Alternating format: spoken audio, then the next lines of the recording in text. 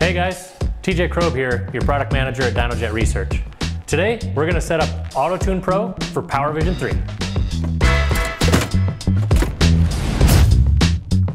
To get started with Autotune Pro, you'll of course have your PowerVision 3 installed on your motorcycle with the diagnostic cable running to the port on your bike. You'll also have your Autotune module already installed with your wideband bungs inserted into the front and rear head pipes to gather samples from each exhaust pipe.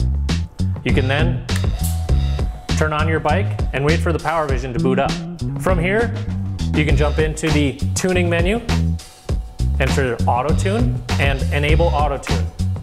Here's where the cool part is. Autotune Basic, it's free for all users. You don't need the accessory Autotune kit that has wideband sensors. Today we'll focus on Autotune Pro, where we do have our wideband sensors installed in our exhaust pipes. Enable Autotune Pro. Here you can either use the last flash file, which is where your bike would be starting from, or you can go back to choose a different one, and these would be any of the original files that are on your bike. So in this case, I'm going to use this last flash file. Select that base file. It'll enable Autotune, make some corrections on the tables, put this bike in an Autotune state, and then start the flash for you. So after this, the bike will go through a confirmation that it comes back alive. You'll hear the fuel pump cycle or some relay cycle. And then we get to just begin riding around, driving around on your dyno, driving around in your neighborhood, where you'll be looking for kind of a mix of those low, cruise, idle, wide open throttle, different parameters, different riding conditions that you can hit, so that you have a good blend and good set of samples that you can use to then correct the VE tables and then perform that final flash. You'll notice up here in the corner, after I've enabled Autotune, there's an AT in the top corner.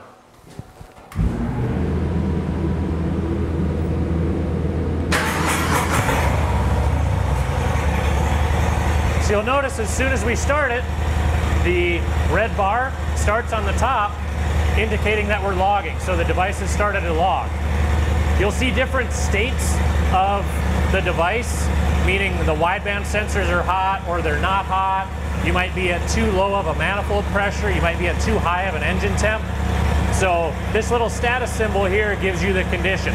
Right now, I don't even have an Autotune module hooked up. That's why it's giving me a wideband sensor 1 is not found. That's an error code that it can't see the wideband sensor right now. After I've driven around for a while, you can hit that circle button and that will save that iteration of a log, or that amount that I've ridden on the road. I can just, if I'm going to grab another gear and go a little faster, start the data log session again, and now it'll log a second set of samples. I might be at higher speed, maybe I'm on the road, and I'm logging this set of data. Once I get done riding a couple miles, hit the circle button again. Now I have 2 logs that Autotune can function off of. I know that's kind of junky to not have a module on. Do you want me to have one on so it actually looks legit? To install our Autotune module, for sake of demonstration, we're going to use this module here connected through our diagnostic port. We'll power it up using the included CAN cable. Next, we'll connect the 2 wideband sensors, one to the rear cylinder and the other to the front cylinder's wideband sensor. Give me a hug. From there, we can turn the power on, the device will boot up, and it will start heating up our sensors that are inside each of our exhaust pipes.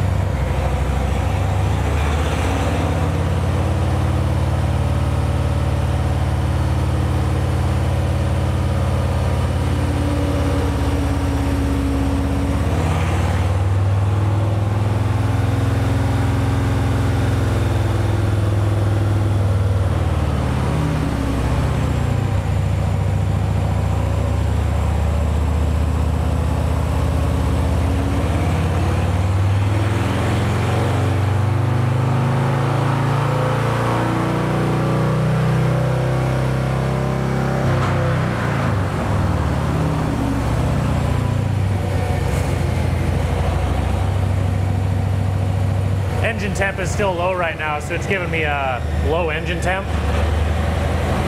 So until both sensors are warm, manifold pressure conditions are met, I think it's around 200 degrees or 180 degrees that I'm out of warm up, then it'll actually start logging.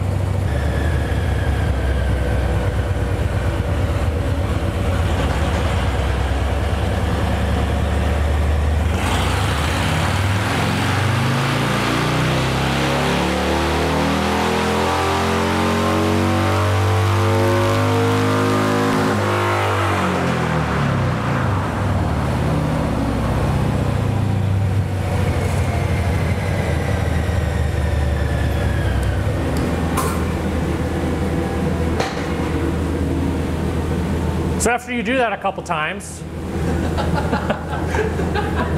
yeah, that's basically done. You ride it a little bit, you come back in. So now that we've completed a couple miles on the road out there and done plenty of samples throughout different operating ranges, different temperature conditions, speeds, gears, and we've covered up what we think is a good sampling of our entire map. If we're satisfied that we've covered it all, we can jump into tuning and then auto tune and hit apply values.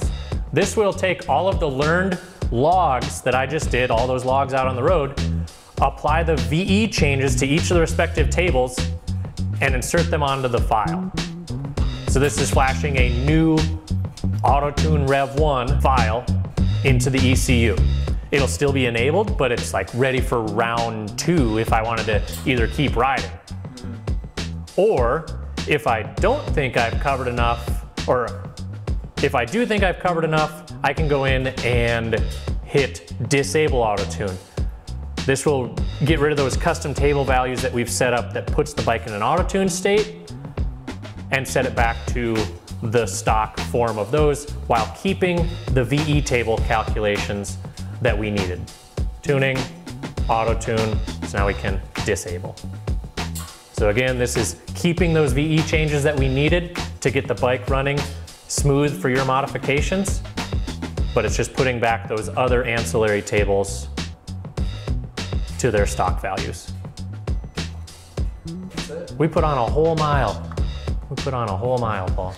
So once the device finishes, it'll say flash complete. It wants you to power cycle, or you can press the center button to continue. You'll notice the top left corner just goes back to the 2 arrows, indicating that the PowerVision 3 is communicating with the ECU at this point.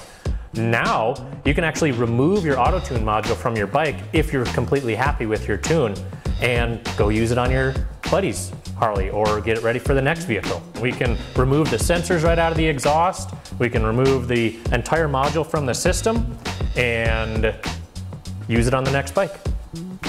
Special thanks to Paul Roble for putting together an awesome script and getting these nice lights out here to make this process easy, and to all the people at Dynojet for making this a fun place to work and make cool products like this. If you want to learn more or have any further questions, we've put together an article on our site that should answer most questions. We're continuously posting new information and educational content on our socials, with more to come soon. So until then, stay tuned. Cool. Love it.